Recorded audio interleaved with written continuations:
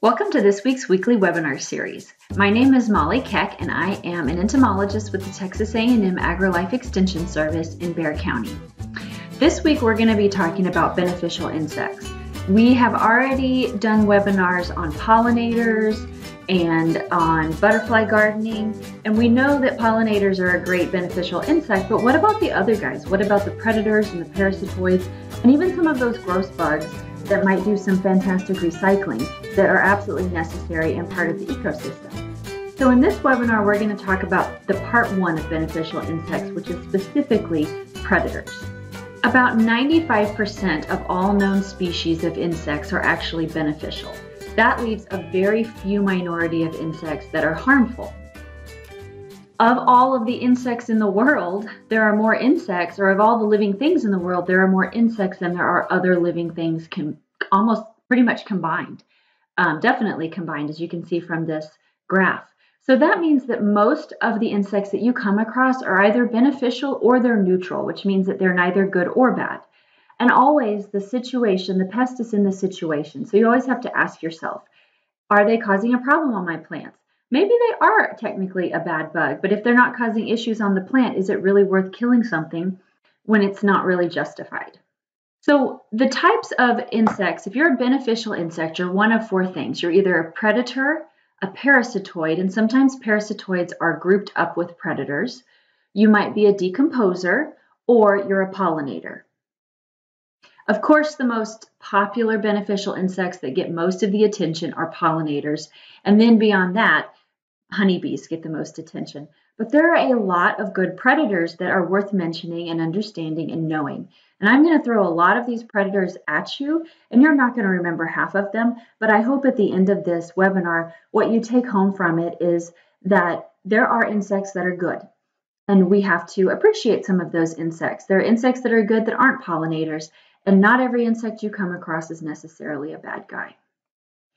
What makes a predator is that it is an organism that attacks, kills, and feeds other organisms, which are their prey.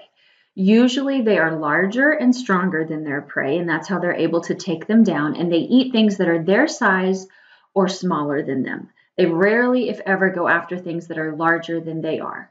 So there's lots of different examples of predators, and we're going to talk about a lot of those, but you might be familiar with, of course, ladybugs or praying mantises. While they look cool, ladybugs are really cute, they are predators because they are taking down their prey and feeding on that prey. So if you look at lady beetles, these guys are always and only black with red or reddish orange with black spots. There are other insects that look similar to ladybugs that are not ladybugs. One example is a cucumber beetle, which is kind of green in color.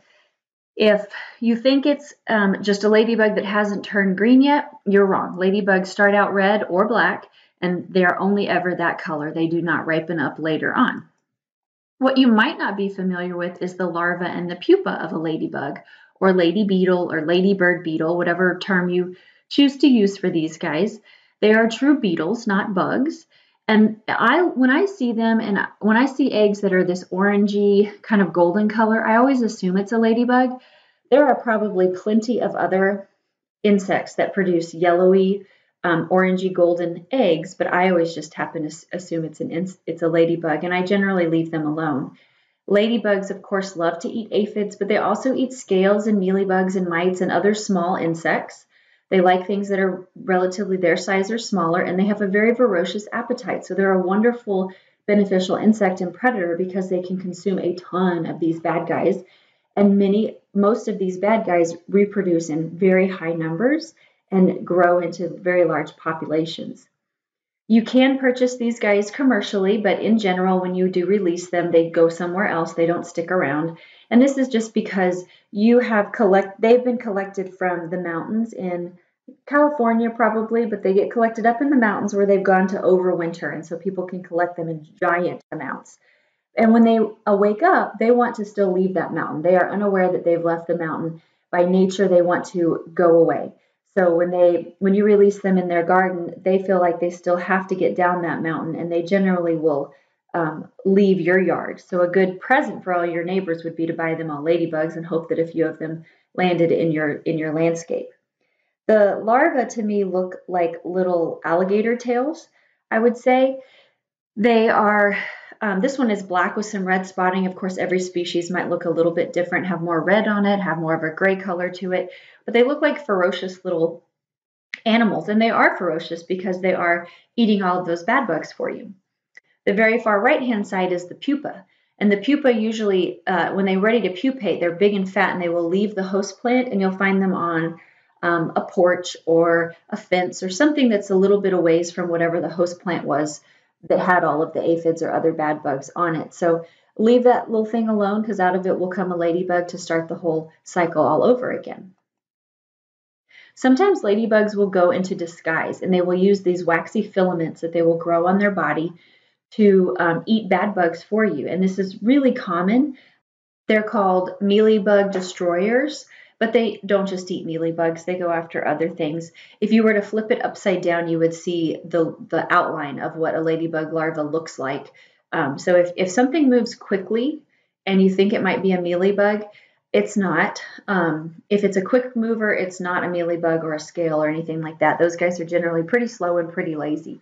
So ladybugs are pretty ingenious in the ways that some of these species can kind of camouflage and disguise themselves so they can trick their prey, and also they can trick the ants a lot of times as well into thinking that it's a mealybug that they need to tend to. Praying mantises are the other most well-known predatory insect, and they are very nonspecific feeders. You can see from this picture here, sometimes they are known and they absolutely can take down vertebrates, including birds. So they will feed on anything. They'll feed on each other. They'll feed on butterflies. They'll feed on other beneficial insects. So they're not a very specific and host-specific predator, which may make them something that you're not wanting to have a ton of around, but we all have to admit that praying mantises are really cool bugs to see in your garden at one time or the other. What they do is they lay a giant egg case called an ootheca, and it is basically a whole bunch of eggs, about 30 eggs or so in one container, and she'll lay those, and when it comes out of her body, it's real frothy, and then it will kind of dry out, and it looks like what we recognize. So these are two different species of praying mantis, ootheca, that you might be familiar with finding. And she lays them all over the place. I've seen them, on the side of your house. I've seen them in door frames. I've seen them in multiple different places. Leave it alone. Eventually, the cutest little praying mantises will come out of their little babies, and they'll scatter and start doing good stuff in your landscape. Lacewings are by far my very favorite type of beneficial insect. These guys are predatory on a number of different insects. It's mainly the larvae that are good predators, although the adults will do some predating as well. The adults are attracted to lights, and so you might see those lime green looking insects around your porches at night, or maybe on your windows, attracted to the light that's on the inside.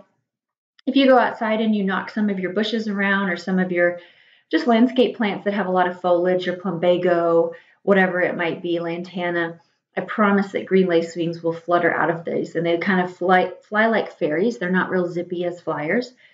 The mothers have to lay their eggs on these stalks, because if she laid them all flat on one leaf, they would all hatch out around the same time, and they would eat each other. They'd eat their brothers and sisters. So this is an adaptation that they have to protect themselves. The lacewing larvae are ferocious little predators, and they can be found all over the landscape, up in trees, wherever it might be, and they can land on you, and they will bite, and it does hurt, but you usually don't have a very severe reaction to that. But they are very small, and you don't often find them, but what you will find and see indications that you've got those larvae are the eggs, which can be laid anywhere, mailboxes, window frames, doors, anywhere pretty much. And you might also find the adults around your porch lights or on your plants. And if you find them, one of those clues, then you know that you have a lot of larvae around, and maybe you want to cut back on treating for pesticides, because these guys are out there doing good stuff for you. They will also carry debris on their body and disguise themselves. So if you see little teeny tiny pieces of lint crawling around, it might be a debris carrying lacewing. They just take lint and junk, and they stick it to their body somehow, and they crawl around, and I guess they use this as camouflage to sneak up on their predators, but you usually notice this more than you notice the actual larva because it magnifies their size. Assassin bugs are definitely cool bugs to have. I'm going to try to get this to play for you. There you go. So this is an assassin bug that I caught taking out a sweat bee in a flower of a cactus. The cactus was blooming, and that little sucker had been hiding out and waiting for a chance for it to catch some prey. So again, many of these things aren't necessarily species specific, but they'll eat all sorts of things. So, flies and beetles and large caterpillars and anything that's about their size or smaller. They have this large proboscis that they'll stab into their prey, and then they will inject a toxin that dissolves the tissue so they can slurp up the tissue that's now dissolved as their food, and they kind of leave a shell behind. We have lots of different species in North America and many, many around San Antonio, and these are just a handful of those species. One of the most largest assassin bug is a wheel bug on that middle picture right there. Then we have on the left-hand side just a couple other little smaller assassin bugs. On the right-hand side, that's an immature assassin bug of some species. I don't know exactly what it would be, but it also looks kind of like a milkweed bug or maybe even a leaf-footed bug. What will tell you if it's a good guy or a bad guy a lot of times is to look at the shape of the head. When you look at the head of an assassin bug, it's very thin because these are hunters, so they've got to search and seek out their prey. Whereas if you're a bad guy, you have kind of a fat head because you just duck down and feed on food, and you're not really concerned with looking around in your surroundings. You can also look at the mouth parts. If they're very short, if you flip them over and they're very short, then it's a good guy. It's going to stab its prey. If it's long mouth parts, those are going to go into plant tissue, and that's a bad guy. To me, looking at the shape of the head is much easier than looking at the mouth parts, though.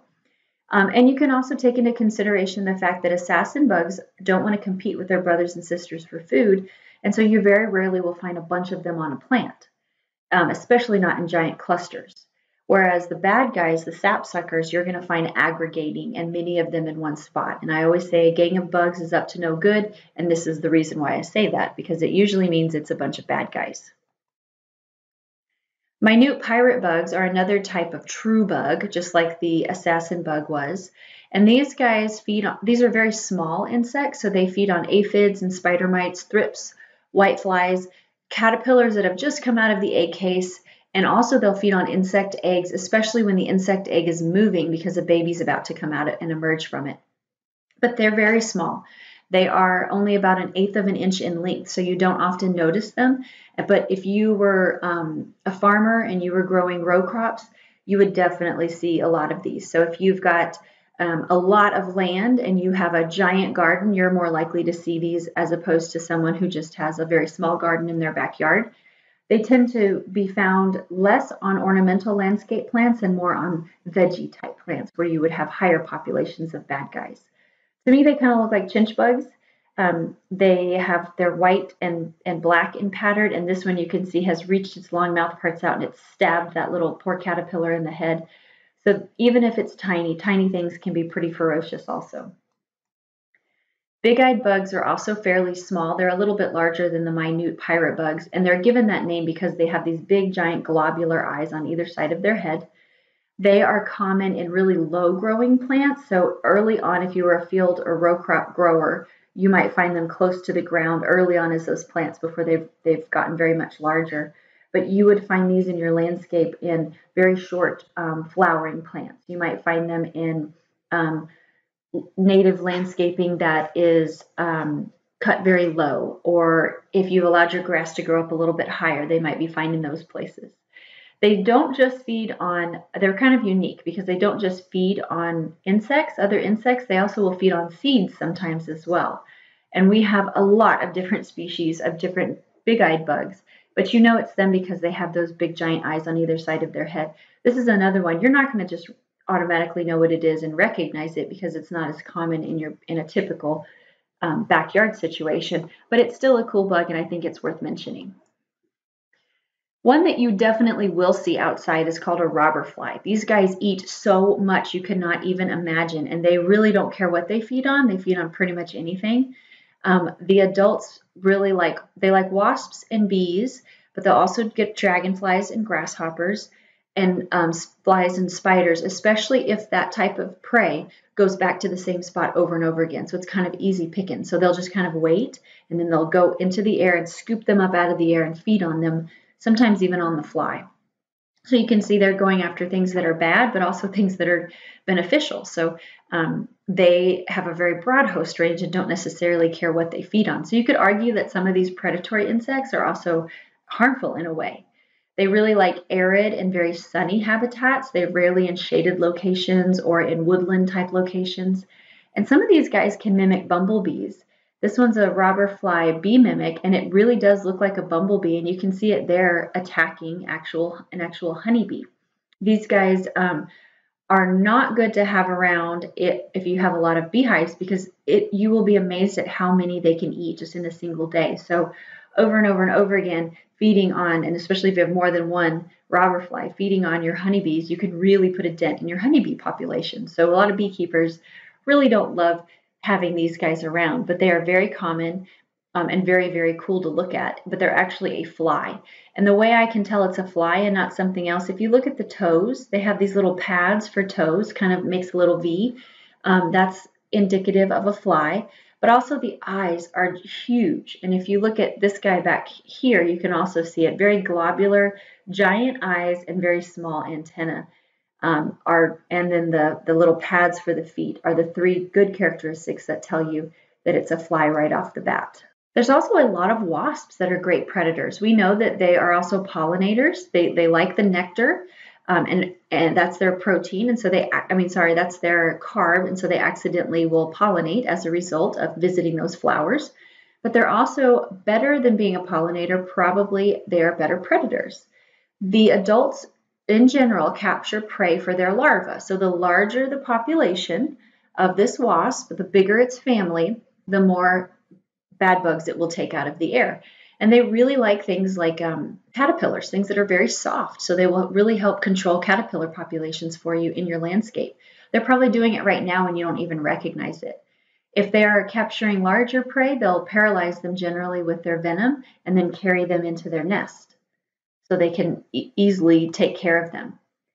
So cicada killer wasps are a very common wasp that you will find around this time of year in the summertime. When the cicadas come out, that's their host.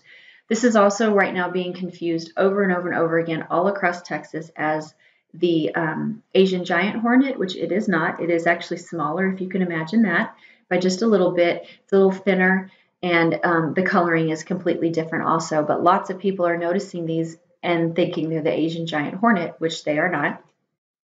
These guys, the cicada killer wasps, will dig a hole, a burrow in the ground. So if you have small holes in the ground, you might have these guys. They will parasitize, or they will not parasitize, but they will go catch a cicada, inject its venom in it, sting it, and then bury it or haul this giant cicada down into the ground, into the hole, where it will lay its eggs, and its babies now are provisioned with food to make it through the summertime. Paper wasps are also fabulous predators, but they can be kind of aggressive, especially if they're building their homes very close by to where you're always entering the house. So if you have an allergy and they're really a nuisance, your comfort and your life is more important than theirs. You can knock them down. If they don't bother you, though, leave them alone, because they are predatory and they are doing good. You generally, if you ignore them and don't mess with their homes, they will not mess with you. Social insects like this are at their most aggressive when they are associated with their houses. And if you come close to their house and they feel threatened, that's when you know they're going to get you. You've probably before gotten close to one of these paper wasp nests and you see them all kind of turn in their heads and look at you. They're doing that because they're trying to check out and see what you're doing and why you're coming close by. They will feed on caterpillars and other very small, soft-bodied insects. And what they do is they bring them back into the nest and they shove them into these little cells. You can see the little larva's heads poking out, and they feed those little larvae. And when the larvae have eaten enough, then they will cap up the cells, build that little cap on top of it, and those are the pupa. And then they emerge as adults. And this goes on and on and on throughout the summertime, and finally come fall, the population declines. and then they will leave behind one overwintered female who's mated. So when spring comes around again, she starts laying her eggs, producing offspring, and they build a nest. Southern yellow jackets are also predatory, but they are mean, mean, mean things. I'm not really sure what's happening in this picture. I just kind of took it off the internet on the left-hand side, but they are, we have southern yellow jackets. There's also eastern yellow jackets. Their populations get very large, and because they're a wasp, they can sting multiple times. So they can be very aggressive and very mean if you have done something to disturb their house. I always recommend getting rid of these because you never know how large it's going to get. You never know what child's going to stumble over that nest. You never know when you need to mow or weed whack over there, and they can be relentless in stinging you and very, very dangerous. But they are predatory, so they do have some benefits to them, and they are also pollinators because they like to go after that nectar. You probably have mud daubers in your garage or somewhere outside of your house. These are a really common insect. They will either make like that accordion type mud tubes where they've laid their eggs in there and they've got babies that they're feeding, or they'll make one that kind of looks like a chimenea in shape. And you know a mud dauber versus other wasps because they have a very long extended piece to their abdomen. So they've got their, their head, their thorax, and then there's this long skinny waist, and at the bottom is their abdomen, which is wild to me that they're able to get blood and nutrients flowing through that little teeny tiny space. But mud daubers in general they're not social, so they're very non-aggressive, especially when associated with their homes. They're just loud flyers, and they might, kind of frighten you as they're flying around. So moving on from the wasps, now let's look at some beetles that are beneficial. Ground beetles come in a multiple of different types. These are just beetles that in general hang out on the ground and prefer not to get onto plants and things like that. The one on the left, a lot of people call them stag beetles. You usually see these during the summer months. Early on in the spring, they'll start to get active and start looking for prey. The one on the right-hand side is called a caterpillar hunter, and it will feed on caterpillars. If they're on the ground and it's a beetle, I would assume that it's probably a good guy. But if it's on a plant and you have holes in the plant, then you can probably assume that it is a bad guy. A couple other predatory beetles on the left-hand side are tiger beetles. And tiger beetles can be really pretty metallic, even blue in color, but most of the ones that you probably will come across are just kind of gray. But they have a very unique shaped head with this big giant mouth part. They just kind of are interesting looking, and they are good predators feeding on a number of different insects that they come across on the ground. And on the right-hand side, you've got a soldier beetle, which is it's a pollinator, and you usually will find it on goldenrods, either picking up nectar and pollen, but also feeding on whatever insects are attracted to that goldenrod. So they're also a beneficial insect that's just feeding on prey that's visiting these flowers. They're taking advantage of a good situation. That's a lure for other insects to come in, and all they have to do is grab their prey. One of my favorite type of beneficial insects is called a syrphid fly. This is a fly like a robber fly is, and they come in a variety of different shapes and forms. But the way that I know that it's a fly, just like with the robber fly, they have pads for their feet, which you can kind of see on the right-hand picture. But they have those gigantic eyes that almost meet in the middle. So it's like two goggles, right, that they've stuck onto their face. Huge eyes, and that's how you know you've got a fly. They like to hover. Another name for them is a hover fly. So if you have something that's very robotic and drone-like in the way that it flies, you probably have syrphid flies. One way to bring syrphid flies and encourage them to come into your landscape is to allow your herbs to bolt or flower, because they're very much attracted to those little tiny flowers that your herbs generally produce. The larvae are extremely ferocious predators in addition to the adults, and they kind of look like globular blobs a little bit. If you watch the way that they move, they're just like the blob, where they kind of squish inside of themselves and then stretch themselves back out again. They don't move like caterpillars, which move in one single shape all the time. And then on the top right-hand picture, that is what their pupa generally look like. Some species can also resemble quite a bit the pupa of ladybugs as well. So kind of get into your mind what that is, and then you will not kill a lot of your good guys that you might happen to squish in the garden if you're not knowing what it is exactly. Antlions are in a group of insects called neuropterans, and by and large, all neuropterans are good. One other example that we've already talked about are the green lacewings. But antlions in the summertime, when it gets nice and dry, especially if you have areas of very sandy soil, will burrow into the ground. The mothers lay their eggs into the soil. The eggs hatch. What hatches out is this weird looking larva that is the antlion. And they live in these little caverns, build caverns, kick the sand out so that it makes a cavern. And they trap ants and other little insects that crawl across and fall into those holes. And if you've ever dangled ants over it, you can see those big giant pinchers coming out to try to grab the food. Then when it's finished being a larva, usually this is close to the end of the summer, they will take debris that's around them, make a pupa case, and emerge as the adult. And the adults look to me like little weird looking dragonflies. They fly kind of, they're not as zippy as a dragonfly. They kind of fly around like they're drunk, fairy-like in a way. And they also have kinked antennae, whereas damselflies do not have, you can't really see the antenna at all. So that's the big difference between the two. Speaking of dragonflies and damselflies, dragonflies are beneficial insects as well.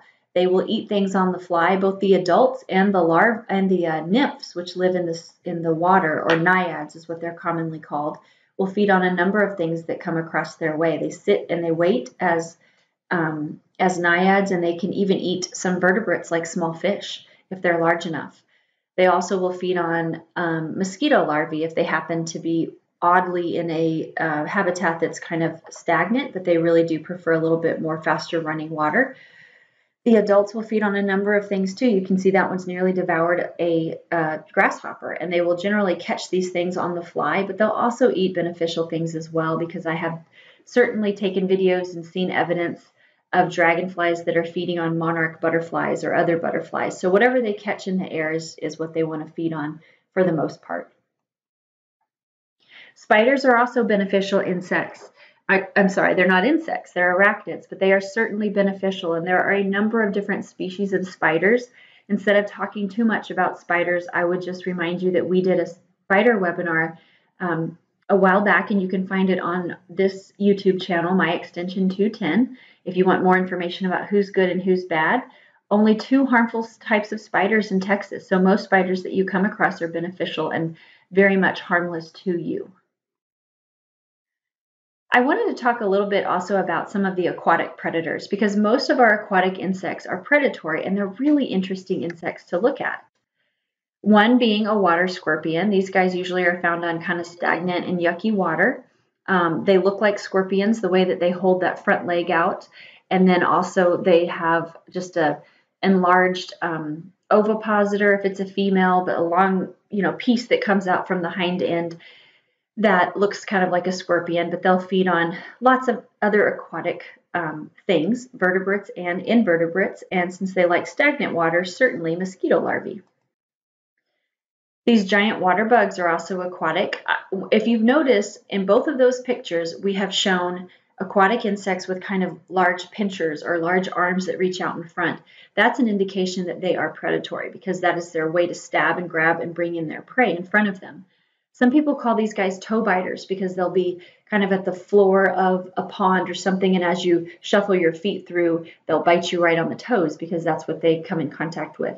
And they do have a very nasty bite, so I would never grab these guys from underneath because they have a beak-like mouth part that will stab you. Instead, you would grab it on top by the kind of between the legs so that they can't turn around and get you.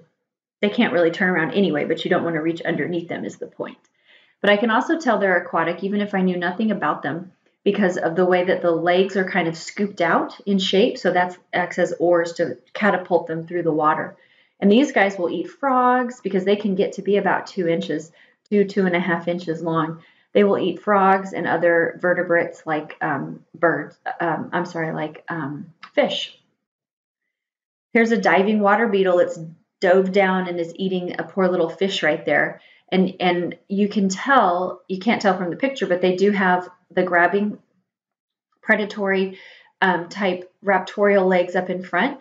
But in the back, you know that it's an aquatic insect because these hind legs have all of these little frills on them. So that gives them more surface area to push themselves through the water.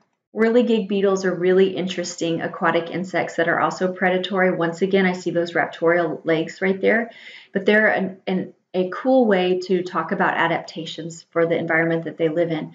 Whirligigs will, they have two sets of, their eyes have kind of become two different sets. So they almost have four eyes, so they can see above and below. They also are dark on top and they're lighter on the bottom, so they can't really be seen from up above. But they're just kind of an interesting insect. If you're into adaptations, do a little research on whirligig beetles and you will find them fascinating, I think. So, the lesson behind all of this is look before you spray or squash, because you don't know that you are spraying a bad guy or a good guy. I mentioned before that a gang of bugs is up to no good. If you only find one insect on a plant, is it really harmful to that plant? Even if it is a harmful insect, my question would be, is the plant doing what it's supposed to do? Does it otherwise look fine? And if it looks fine, then I wouldn't worry about it. When you become worried is when you have a lot of a bad bug on a plant, for the most part. So one bug on a plant could be a good guy, or it could be someone that you don't even need to worry about. Always look for a gang of bugs. That's what you want to be more concerned with than just one single insect. One bug can't do enough damage to warrant using a pesticide, exposing yourself to it, or other beneficial insects, in my opinion.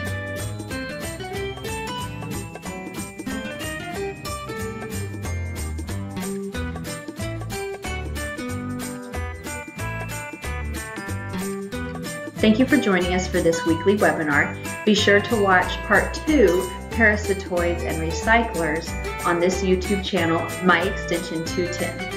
Once again, my name is Molly Keck, and I am an Integrated Pest Management Program Specialist and a board-certified entomologist with Texas A&M AgriLife Extension Service.